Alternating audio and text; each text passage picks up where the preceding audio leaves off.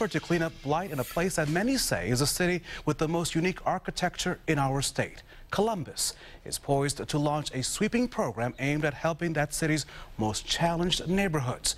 Our TV6 reporter Jack Reinhardt went to Columbus and has the details.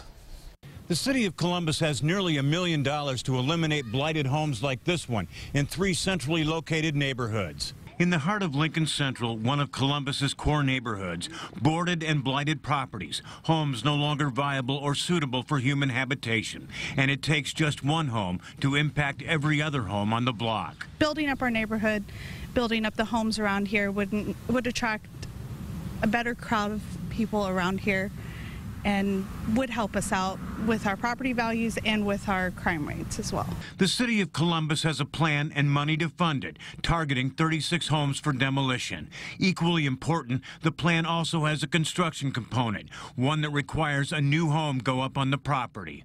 It's a way that community development coordinators want to leverage growth and economic investment in the city's most challenged neighborhoods. And we make a new investment through the private sector of new houses in these neighborhoods.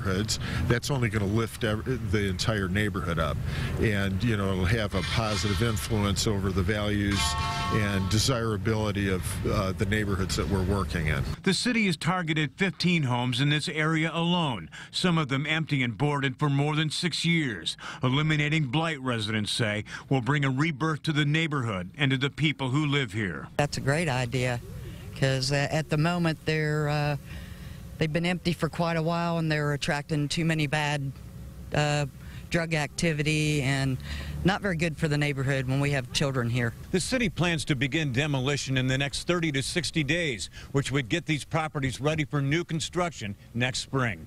In Columbus, Jack Reinhardt, RTV6.